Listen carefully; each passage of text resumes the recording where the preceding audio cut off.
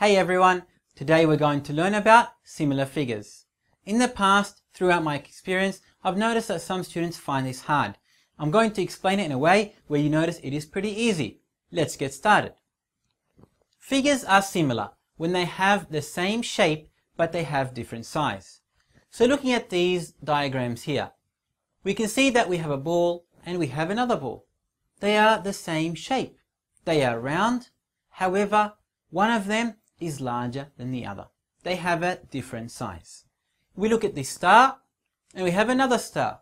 They are the same shape but different size. One has been enlarged, one has been made smaller. They are similar figures. Then we have the footprint. Once again, they are the same shape but just a different size. One has been enlarged, one has been made smaller. These are similar figures. They have the same shape but different size. Now let's look at some more concepts that we can understand regarding similar figures. In similar figures, angles that are in corresponding positions are called matching angles. Angles that are in corresponding positions are called matching angles. And we can see here in these two similar figures. We have these two triangles. They are similar. They are similar figures. How do we know? They have the same shape but different size. When we look at angle A is in the corresponding position to angle X. Angle A is in the corresponding position to angle X. Angle B is in the corresponding position of angle Y. And angle C is in the corresponding position of angle Z. So angle A and angle X are matching angles.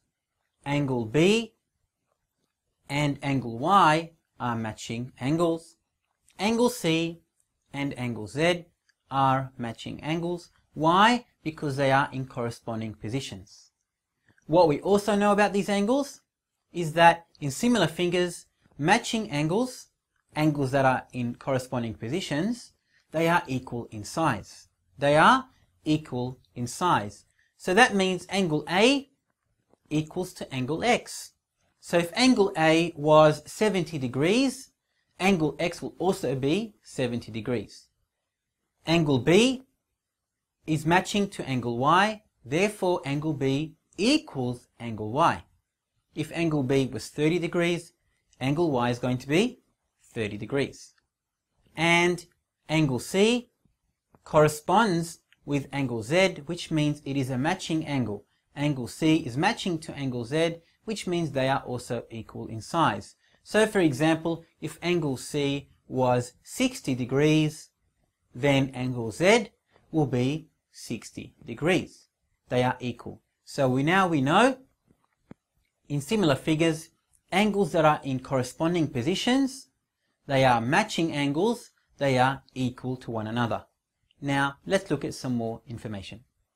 In similar figures, sides also have relationships as well. We can see here that we have two triangles.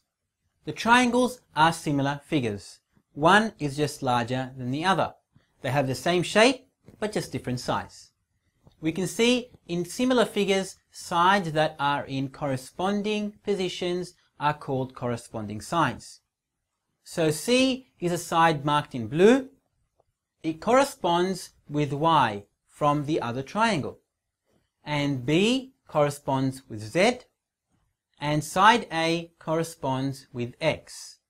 So C is corresponding to Y, B is corresponding to Z, and A is corresponding to X. Why? Because they are in corresponding positions. They are called corresponding sides. In similar figures, the lengths of matching sides, the lengths of corresponding sides has the same ratio. Very important concept to know. They have the same ratio.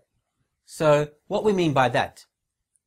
If we have C divided by Y, so side C is divided by side Y, it will have the same answer, the same result as side A over side X.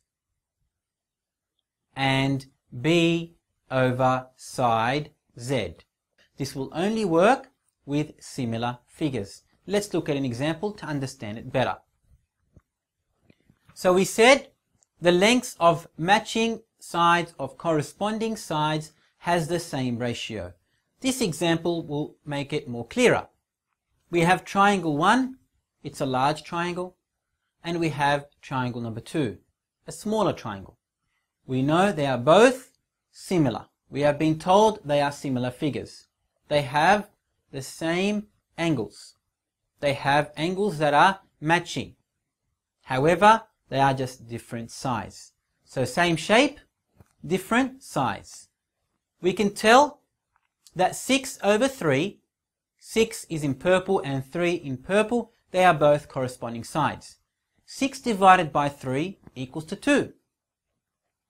And 8 divided by 4, 8 is corresponding to 4, 8 divided by 4 is also 2.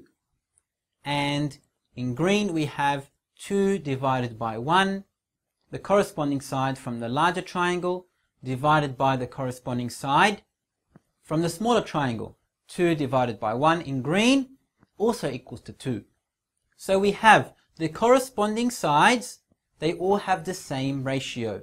6 divided by 3 is equal to 8 divided by 4 is also equal to 2 divided by 1. They all have the same ratio, which means they are similar figures.